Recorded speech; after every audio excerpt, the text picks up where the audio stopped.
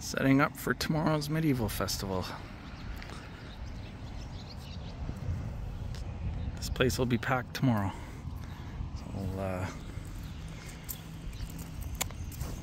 get some footage tomorrow of things happening. Jousting and swords and arrows and all that fun stuff. This is going to be the merchant alley. Everybody's going to set up their tents, sell their stuff.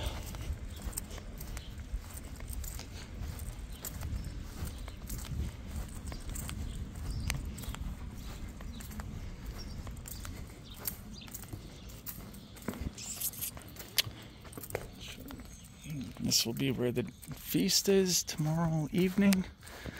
It's always fantastic.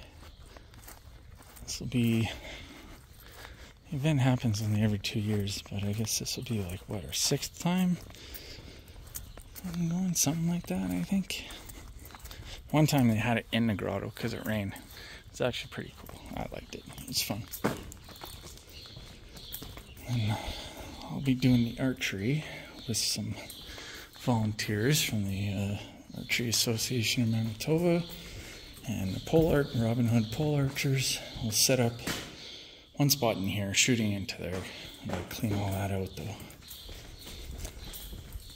And then another, some more shooting stuff just outside here. So we'll just kind of shoot towards the wall. Just waiting for the other archers to get here. But yeah, let's go for a walk up. Let's go for a walk through first. So tomorrow's festival is all by the church, for the church. It's all fundraiser. Everything goes towards the church to maintain this place. It was built in the 30s, or started in the 30s. Takes a lot to upkeep. As you can tell, it's not real rock, but it's concrete, so it's a lot of maintenance, as you can see. It's crap.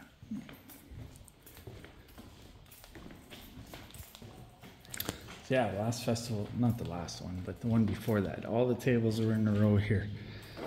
Everybody, all the way around. It's actually kind of fun. I don't know, it was different, but enjoyable.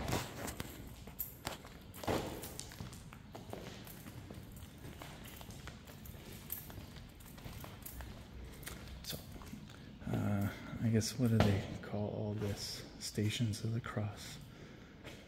I guess. I am Christian. I'm not denominational, I'm just Christian, not Catholic. This is the Ukrainian Catholic, not Roman Catholic, so there's a difference. But I do volunteer here for the festival because I like to geek out, so.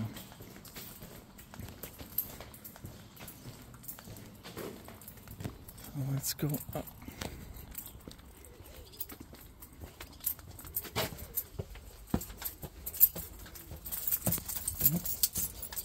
Some holes in the floor.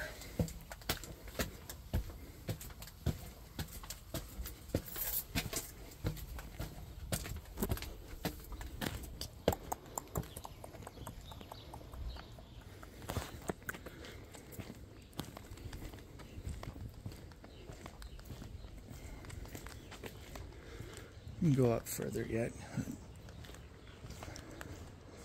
It's always a good spot to watch the jousting. Right here, best seats in the house. Jousters come from all over the place. I don't know about this year, but where they're all coming from, but still some from Europe and America and I think Australia.